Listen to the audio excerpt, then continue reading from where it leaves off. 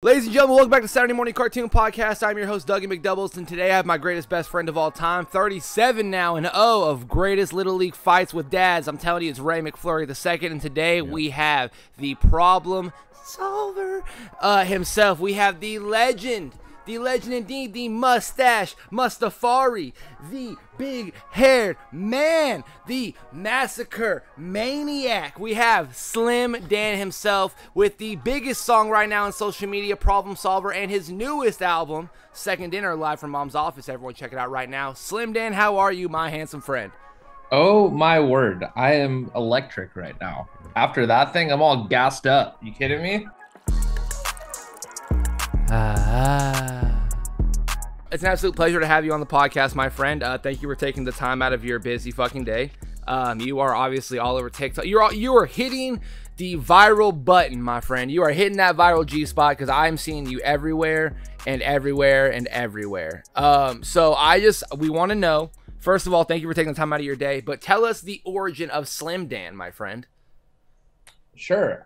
So how old are you guys? I am 27. Ray will be 30 in a month. Yeah, I'll be 30 cool. In a month. I'm right. I just turned 29 yesterday. So wow, I was a big, thank you. I was a big like AIM guy. Like, I don't know if you guys were doing the AIM thing. Yeah, some AIM. Okay. Okay. So I feel like a big part of like that, my childhood was, or like being a child in that era was like picking your screen name. And I was obviously like the biggest Eminem fan of all time. So Slim, Shady, and then my name is Danny, so I was like Slim Dan, and I was 9 years old, so obviously that's gonna go on then. So it was Slim Dan 9 technically, and then I lost the 9. But so I would say the origins really date back to, I don't know, 2005 or something like that. But I just was doing music all the time. And then when I was picking a name for it for this latest iteration of the project, I was like, Slim Dan kind of feels right, so I just went with it. Absolutely, I love it. It's a great name, but I would have guessed it was like an Eminem. That really kind of takes me by surprise. The fact you said it's an AIM is insane. I have a friend named Chad that he cringes at his old name, and it was DA, like chosen one. Yeah. So it's just like, you have moments like that, and then you have the greatness of Slim Dan. That's insane. Listen, don't sleep on the chosen one though. You never know, man. That's a good battle rap name. You know what I mean? That is a sick battle rap name. Wow, that's so funny. Yeah. It's kind of like how it started, I would say. Yeah.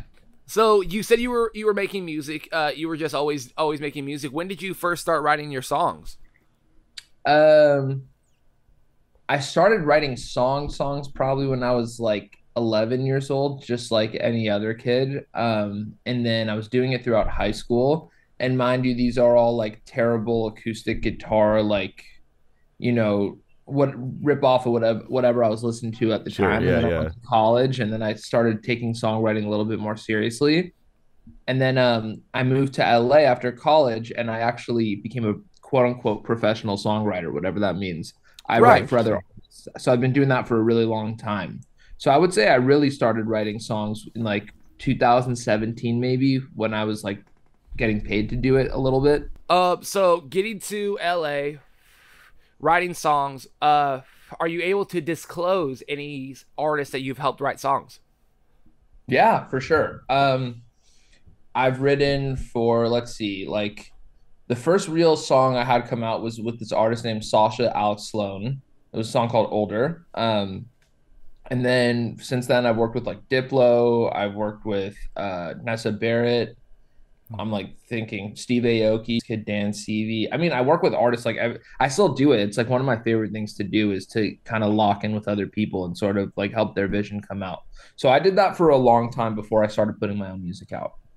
Do you enjoy that more than writing and producing your own music, or which one's like your favorite thing to do? I don't know if there's like, I think like the umbrella is like writing songs. Like I love writing songs, and I think it just depends on like where I'm at or what I have to say or like how long I've been doing one. I feel like it's really nice to be able to like jump from one to the other, like of go hard for a couple weeks on one, take a break, go to the other thing. It's like a nice refresher. So I would say it depends on when you ask me, but I would say even out and end. I respect that. Just to get it out of the way, because I got to know, how much is a Slim Dan feature worth nowadays, my friend? I think I quoted somebody $10,000 in Taco Bell gift cards on TikTok one time. So that's the going rate right now. Yeah, don't fuck with me. I was a breakfast manager for 3 years, man. Hey man, my homegirl is a manager right now at a Taco Bell. I will get you a local sponsorship. Let's talk to corporate, man. Let's talk to HR. Let's see what's going on. Let's make it happen. Doug needs that Slim Dan feature, and he needs it ASAP. Oh shit. So you have been you've been in the music industry for quite a while, my friend. What is your favorite song personally that you've written? I want to get all of the basic, generic questions first, so we get into the nitty gritty of Slim Dan. What is my favorite song that I've ever written? That's a great question. Oftentimes, I don't know about you guys, but I'd imagine if I was like, what's your favorite interview you've ever done? It's like, for me, the last one I did is usually my favorite at the time, just because it's got, like, hype on. So, like, I feel like the last song I kind of wrote that came out was a song called Wimbledon White from my album. That was the last song I wrote. Okay. And I would say right now that's my favorite just because it's the last one I finished. So let's go with that. Okay. That makes sense. And obviously, what is the worst song that you've released and written? Let's take released out of it, because what is the worst song I've written? Because don't get me wrong, there's a couple of songs I have that if I send to a homie in an email and he'll play 6 years later, I will turn into a shell of a man. Hold on. I mean, I've written so many that, like, you don't. So part of being in LA, like, as a writer, it's like you have pitch days where you're basically, like, kind of shooting in the dark and, like, being like, let's write a song for Rihanna, even though she doesn't know you're writing a song for her, but you're just trying to get a song to one of her people, so maybe she'll hear it. So I've written terrible songs. I wrote a song called Virgin, where I unironically was like, I feel like a virgin. It was, like, basically Like a Virgin by Madonna, but the guy version, and it was so bad. Oh my God. I mean, I could send you a whole playlist of terrible songs. It's dark, man. It's dark. There's one song I really like of yours called Celebrity Lookalikes. And the way you write it, I think is so interesting. I'm just curious, are you, like, an Owl City fan? Because sometimes your writing really reminds me of how Owl City would write songs, like on the Ocean Eyes album, or like the I have to keep it at 100. Like, Firefly's obviously legendary song. Of course. Like, maybe that has influenced, I would say, that era maybe more than specifically Owl City. Sure. Like, I would say I was more maybe paying attention to, like, Say Anything. Yes. That. Say Anything. That are, like, similar in the pop punky vein, but Owl City I felt was always, like, a little bit more, like, computer poppy, which was awesome. I love, like, and I feel like that's kind of like with the whole Ben Gibbard thing with the Postal Service, like, it kind of fell into that, which I love too. But the, like, kind of bandy stuff was what I was really listening to a little bit more, I would say. Yeah, but Postal Service and, like, Swimming with Dolphins, they were a little too, like, electronic-y, but Owl City was, like, I feel like he kind of bridged the median there between, like, Say Anythings. Mm-hmm. Yeah. I really like Owl City. Sometimes the lyrics of Celebrity Lookalikes, I'm like, damn, this is really, it feels like a song from that era, I guess. I was like, it feels very Owl City-esque, but yeah, I really like that song. Thank you for saying that. That's, like, the hugest compliment, because that's, like, some of my biggest influences writing wise are that era. So thank you. Yeah, it comes out big time. I love it, man. It's an entirely new nostalgic feel, even though you're a newer artist. It's very exciting. Every time I hear Problem Solver, and I have it on repeat, I played it 6 times today, just because when I smoke a nice blunt, it's just so peaceful. How many times have people asked you, are you a Weezer fan? I mean, I get that a solid amount, I would say. I mean, the Blue album was so big for me, the same way it was for all of us. I feel like we're all sort of the same age, so yeah, like, Rivers is, like, the coolest fucking guy ever. Like, he made dorkiness really cool. Yeah, he owned that shit. That shit. Sorry, it's just my son. Okay, bye. I love you, hon. No, you're good. No we worries. had to postpone a podcast last night because it was Ray's daughter's bedtime, and Yeah. we, family No first. So worries. if you got to take care of something right now, you're good. No, my wife's about to head out. Hold on, let me just say bye to him real quick. Take your time. You're good. Take your time. You have a kid? I do. She's gonna be 6 in less than a month. Oh hell yeah! Wow. Okay, so you're ahead of me. Ours is 7 weeks old right now. Oh my goodness. Oh, So dude, I we remember are- that era. We are sleepless. Yep. Okay, so ladies and gentlemen, let's just get this out of the way for sure. Then, thank you so much for Slim Dan for just Yeah, oh my taking the time goodness. out of his legitimate busy schedule. It's a whole different level being an artist, but the fact that he has a young child, Right. an infant, yeah, man, thank you for taking the time out of your day for a solid 40-minute podcast. You're a legend, even more so now. Holy shit. Of course. I love it, dude. Okay, so where were we? Talk to me. Okay, so you were talking with Ray about Owl City, and we were talking about Weezer, and Yeah. genuinely, I can't help but just ask, because every time I hear it, it just gives me the same enthusiasm essentially. The Banjo and Problem Solver, it just gives me such a good feeling, the same way Kermit's Rainbow Connection does. Dude, it's genuinely. Did you guys make any jokes when you were making the song of being like doing something like that? Because that's right here's Owl City, and all I hear the entire time is you just killing the best Kermit banjo of all time. What is the guy's name playing the banjo? That's my buddy Pedro playing the banjo. So banjo, the banjo thing with me has been interesting because basically, my producer Ryan went to a flea market like a year and a half ago and bought a banjo for $120, I believe. And all it said on it was high quality banjo. That was like the brand, which is like become a bit for us. But it was in the studio. So I started lightly let me think. Yeah, I'm all right. I feel like if you listen to the original recording of Problem Solver, it sounds different, right? It's a Definitely. like versus the live thing. And I feel like over the past year, I've embraced the banjo more. And it was less of like I was looking for the banjo, but the banjo just kind of found me in the studio. I love it. And then I just kept putting it on more and more shit until I was like, fuck it, let's just make a banjo version. Dude, it's great. Did you expect like the social media reaction to the Problem Solver, like the Live from Mom's Office version? Hell no, obviously not. Well, that's fair. I guess that's fair. What about the EP?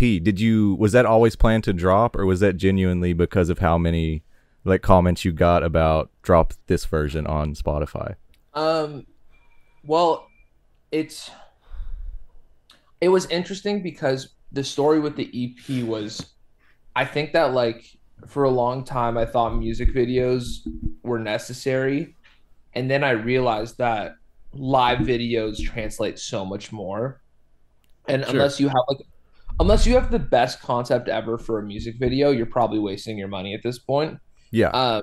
And then the whole thesis for me became like sort of the OK Go model. I don't know if you remember this group called OK Go. Of course, yeah. They have like the They had the treadmill treadmill music video. Yeah. Right? And I was like, that's scrappy, cheap, but creative as fuck. Right. Like that was like the whole, and that's sort of the mentality and the philosophy behind visuals for me at this point. Mhm. Is like, we're not going to spend a lot of money. We're not going to waste a lot of time, but hopefully it'll be creative. So at least like the mom's office idea presented itself because it was literally my mom's office and it was free. Ah, damn it. Oh, it genuinely is your mom's office? Ah, there went a spoiler question. I was going to ask. I was wondering if it genuinely Yeah, was. it's literally my mom's an OBGYN in Tarzana in the Valley. And I was like, where can I record for free? She's like, my office is around. We're closed on Sundays. And I was Dude. like, you got it. That's incredible. I showed my girl this video. She was like, how the fuck does someone, is that a fake office? It's like, no. I was like, some offices are closed on Mondays or something. He probably did. They had a 6-hour window to finish that shit on a Sunday. I think we did a total of 8 songs in 5 hours. So we were wow. fucking ripping. Literally. So to answer your question, I was like, if we get one song to sound good, we'll be lucky. You know what I mean? Mhm. Because the acoustics are terrible in there.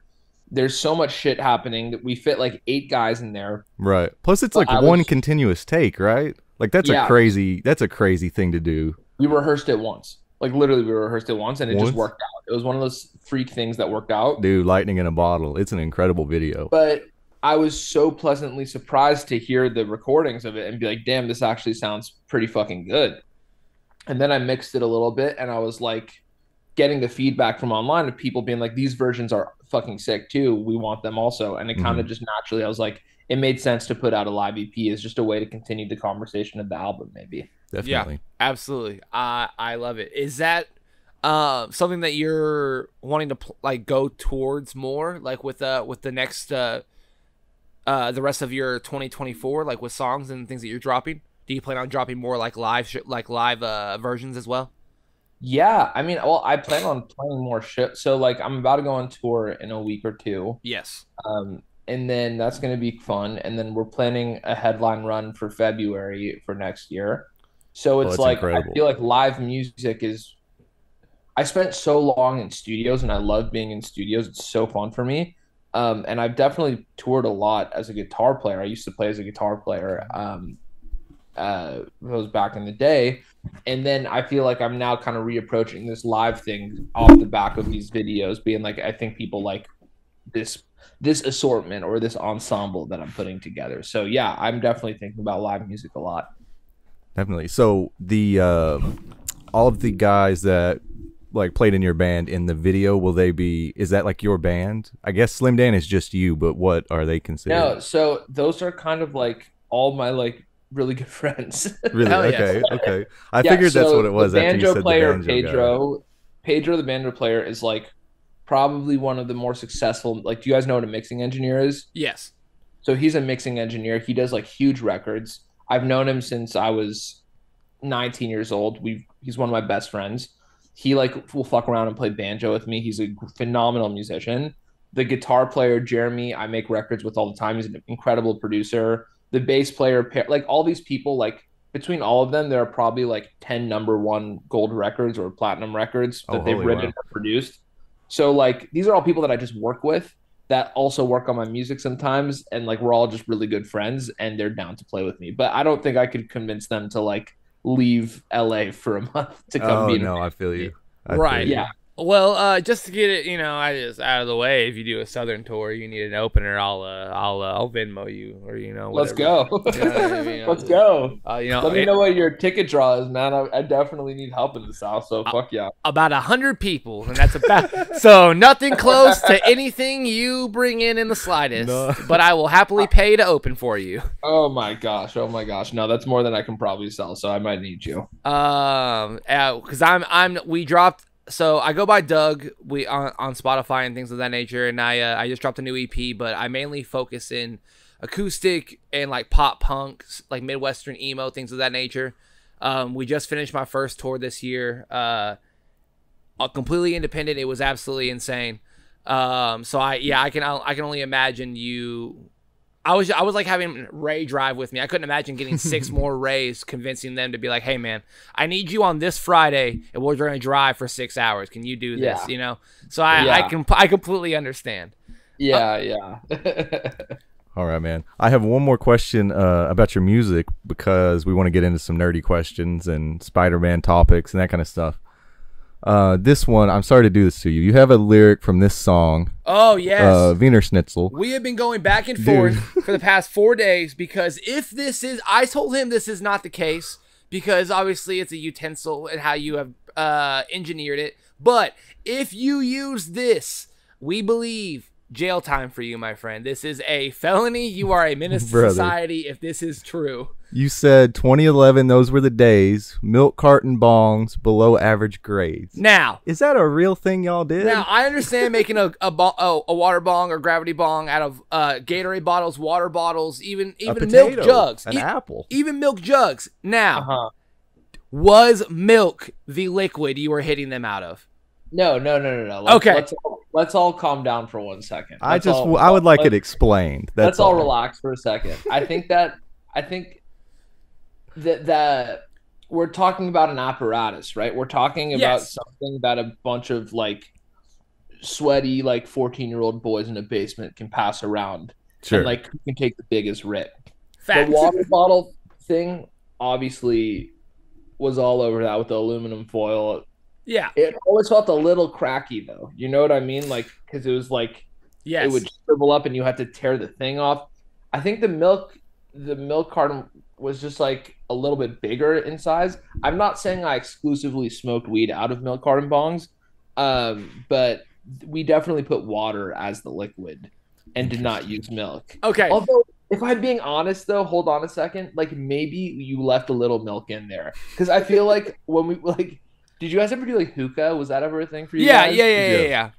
Like, I remember this kind of like older man was like, yeah, you got to put a little milk in it so it gets more like this. The smoke clouds are bigger, and I was like, really? So maybe I heard that at one point, but it was primarily water, from what I understand. Okay, okay. So because I've used a milk jug as well, so I've had zero issue with that. Never done But that. I looked Ray in the eyes because he was like, "But what if it was milk inside it?" And my eyes got wide, and I said, "Straight to jail." I was like, I just can't No, get that- past that- the that- hot yeah, that's a dairy little- smoke. I don't know. Even if you washed it out, it would still be hot dairy smoke to me, man. Nah, So, no. I don't know. with water in it, it's fine. No. I don't know. You say dairy smoke?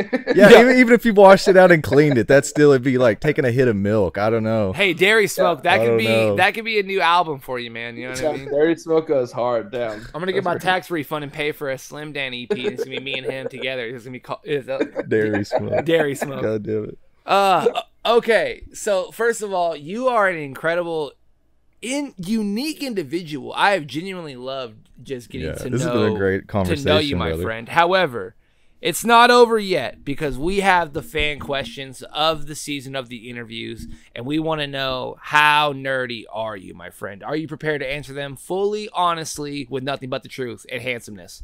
You may be disappointed in how my nerdiness levels, but let's see what happens. It's all Let's right. do it. He's still a handsome man with a mustache.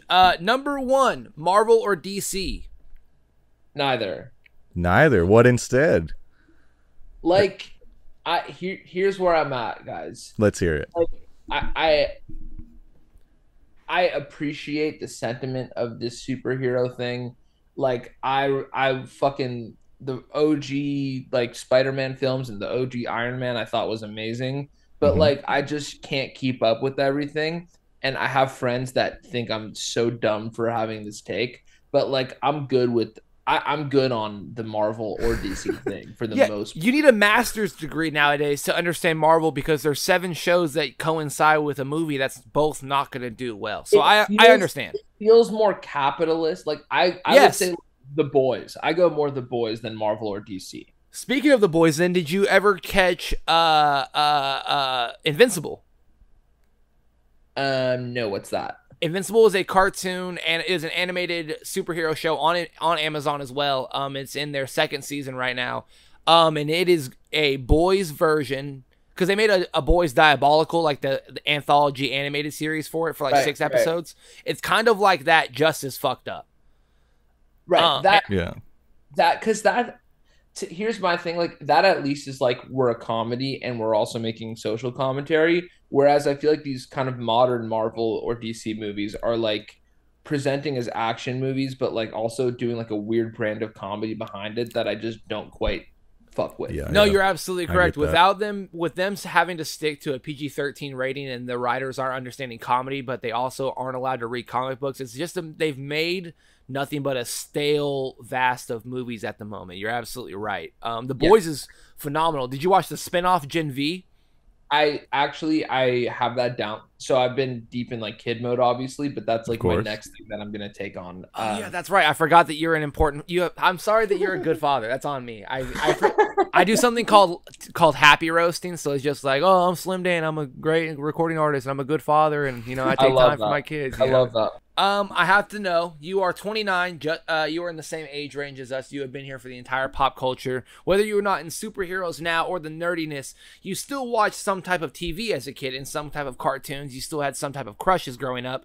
I need to know, who was your childhood crush on TV? Whether it be a cartoon, whether it be Shigo from Kim Possible. We've gotten Jessica Rabbit. We've gotten incredible roles. Who are they? Oh, are for we you? talking specifically cartoons? No, it can be. I want both because we've had. Yeah, Shingo. we've got Jessica Rabbit, we've got Topanga. Like we could No, go. Topanga Lawrence was bad as fuck from Boy Meets World. Of course, yeah. That's just facts right there. Yeah. Who else? I feel like Topanga was probably number. Aunt Becky from Full House also like. Hey, my man knows what he wants, and I love it. That's what I'm talking about. Yeah, Aunt Becky was just I like the John Stamos thing. Like he's all over the place. She's a little bit more solid. Like that dynamic really I feel like was meaningful to me. Who's the Bugs Bunny? Who's Bugs Bunny's girlfriend? Lola from Space Jam. Yeah, Lola was from Space Jam was nice. Yeah, but I would say like Topanga, and then like I feel like Hannah Montana, like even the Hannah Montana thing, I feel like they were too close to my age where I just saw them as like friends. I would never really had a crush on like Hannah Montana. Maybe like Lizzie McGuire at one point. Yep. Probably. Fair enough. Yeah, that's still a solid one without a doubt. Yeah. Maybe like London Tipton from Sweet Life. Ashley Tisdale, like that. yeah. A High School Musical, something like that. Yeah. Who was your favorite Power Ranger growing up? I don't know if I had a favorite one necessarily. I feel like I watched the show and absorbed like probably zero of it. I wasn't really being influenced by that. But I remember the yellow one being pretty sick from what I Yes. I'll go with the yellow one. Let's say the yellow one. That's what I'm talking about. Okay. Your favorite cartoon? Ooh.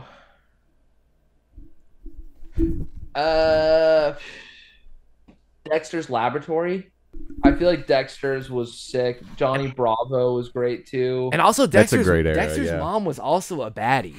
Yeah, oh for sure. Was she the one where you never saw her face? No, that was the mayor's wife from Powderpuff Yeah. Girls. Okay, that's what that was. Yeah, Powerpuff Girls was sick too. I love that show Yeah, too. Facts. That's a good one too.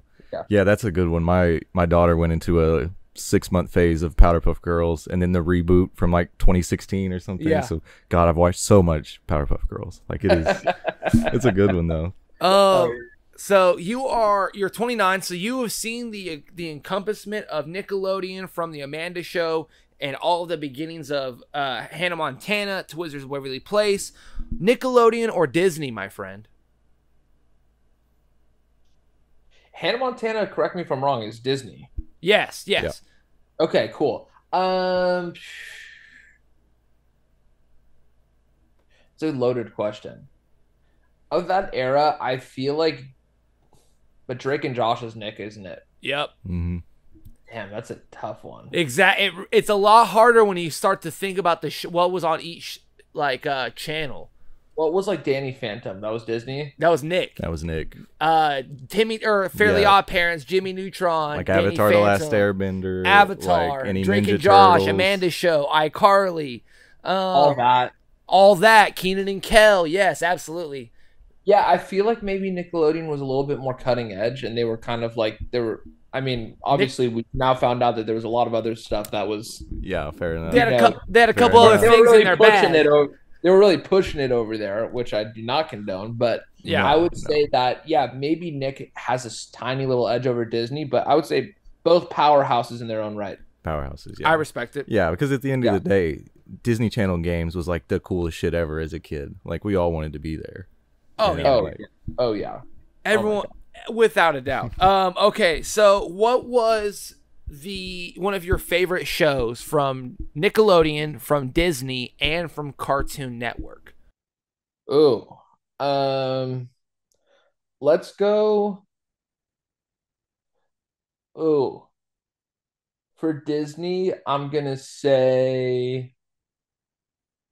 I'm just literally going through like a Rolodex in my head of like, hi, this is so and so, and you're watching Disney Channel. No, 100%. No, 100%. I'm just thinking who I'm watching right now.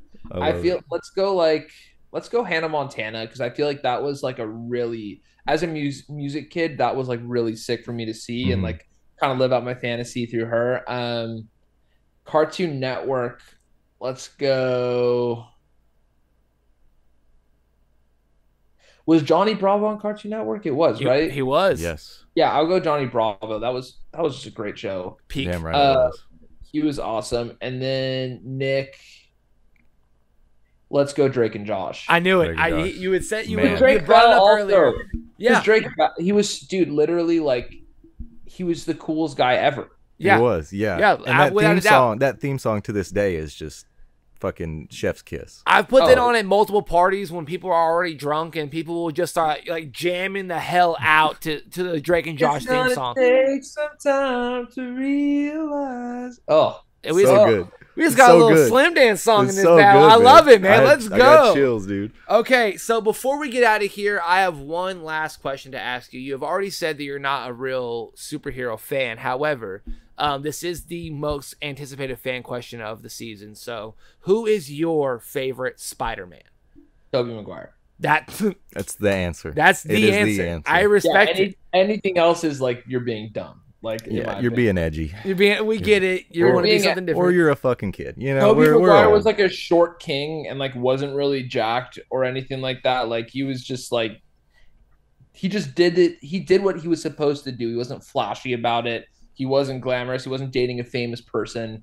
He was just Tobey Maguire being Spider-Man, and it worked. It was the best. Dude, It that's was not- so damn good. Yeah, that whole trilogy is so fucking good. But now then, before we get out of here, the final question, since you've just announced that you are a little bit of a basketball head, who is your favorite team and player at the moment?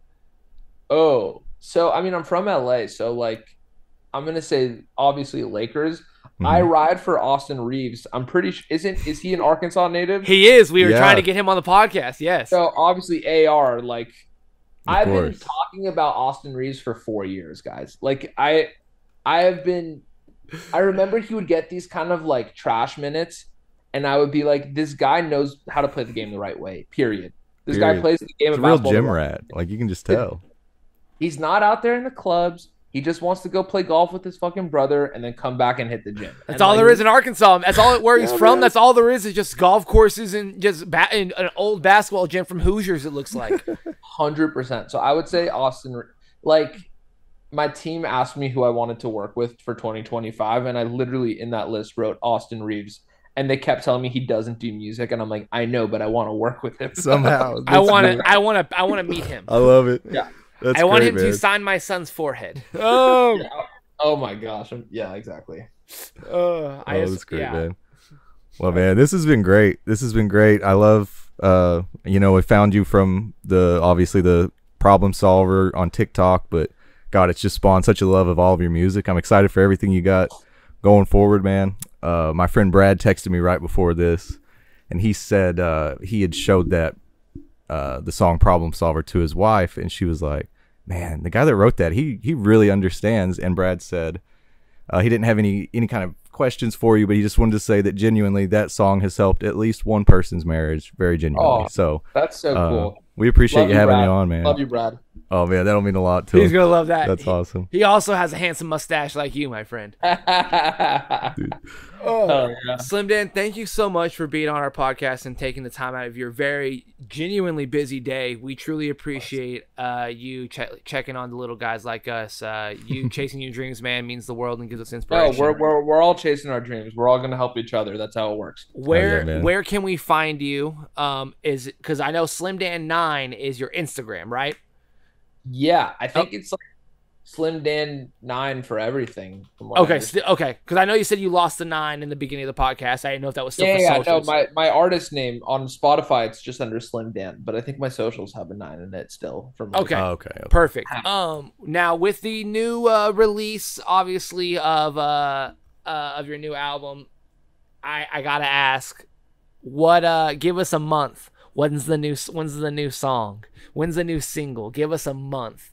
Man, you would think that I had like a bunch that I'm sitting on. My tank is empty, guys. Oh no! Oh wow. That's okay. Well, We're yeah, you still got tour excited. coming up. No, Yeah, you but got what other I- stuff what to I- focus on. What I can say is that I'm going to be touring a bunch, and that I will be doing a deluxe album with a bunch of sick features. Oh shit! Any So- leaks? Let's just say that. Do I say it? No, No, it's don't okay. get in trouble. No, Don't it's get okay. in trouble. No. You hesitated. Don't do it. Don't do it. We actually got some like sick names, like people we were talking about before on this podcast. I was like, we Oh, only, man. you know what I mean? We're not Yeah, trying to get yeah. you in trouble. We got some sick features, features that like I thought like they have no business being on this Slimdan album. Like they're way too cool for me. As if I couldn't be more excited, dude. Holy shit. Yeah, so be on the lookout for that early next year. We truly appreciate it, my friend. Thank you so much, Slimdan. Thank you so much for being a good dude and a good guest to overall interview. You were a highlight of the day, my friend. Truly have the best rest of your day, buddy. Hey, what happened? Why are those squiggles on the screen? Those are called end credits, Patrick. End credits? But I don't want it to end!